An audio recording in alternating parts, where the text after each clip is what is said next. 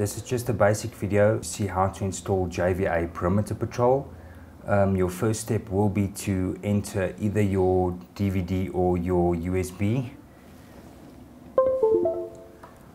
Once that screen is up, you can select the JVA Perimeter Patrol folder, go to the current version, and the first program that needs to be installed for JVA Perimeter Patrol to work is your WinPCap. I'm just going to click next on that.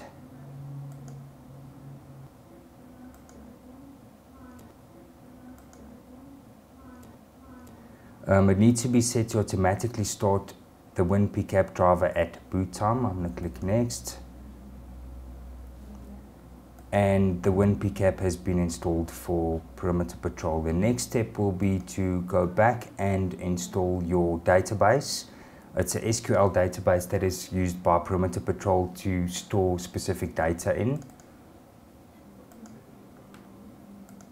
We're just going to go ahead and click I accept and on next.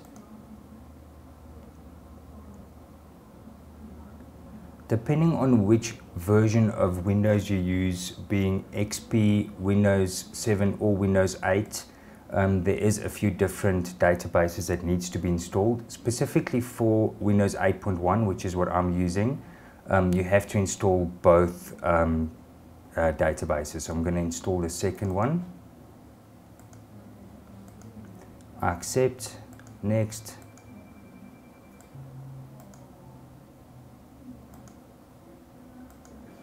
For Windows XP and Windows 7, the step of the second database doesn't need to be followed. After the database has been installed, your next step will be to run your JVA Perimeter Patrol installation. We'll click on next. It will ask you where to install, next, and confirm installation, next.